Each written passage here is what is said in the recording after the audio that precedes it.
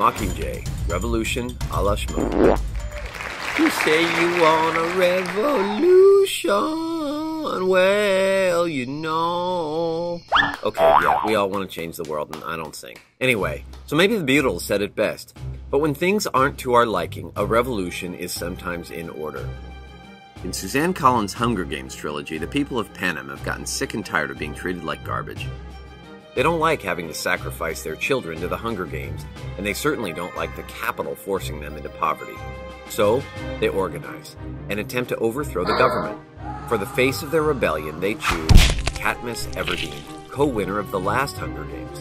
Because of her defiance to the capital, she now symbolizes Panem's mounting frustration. But is this chain of events how a revolution begins here in the real world? How plausible is Panem's coup? Well, let's take a look at another revolution and compare. How did the gears of war get started in the American Revolution? So, pretty much everyone in the colonies was unhappy with the British. People would get together in small groups to express their dissatisfaction and organize revolts. However, they couldn't exactly send out chain emails to all their friends on Facebook. So all they could do was rebel on a smaller level. Their hope was that their actions would create a spark that would light a fire. And the courageous acts of a few colonists inspired the rest to fight. But things go down much differently in the Hunger Games trilogy.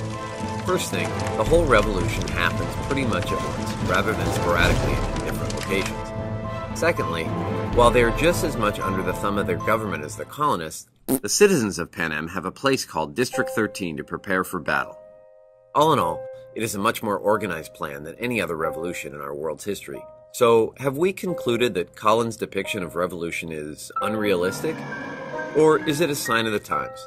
With the growth of technology, everything in the world is changing, and war is no exception.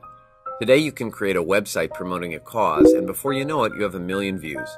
Even Egypt created a large number of pro-democracy protests that merely began as a Facebook page. Because the Hunger Games takes place in the future, the people of Panem have access to the same types of technology that we have. So this begs the question, is the uprising in Panem credible, or are you a cynic? Shmoop amongst yourselves, and may the odds of arriving at a conclusion be ever in your favor.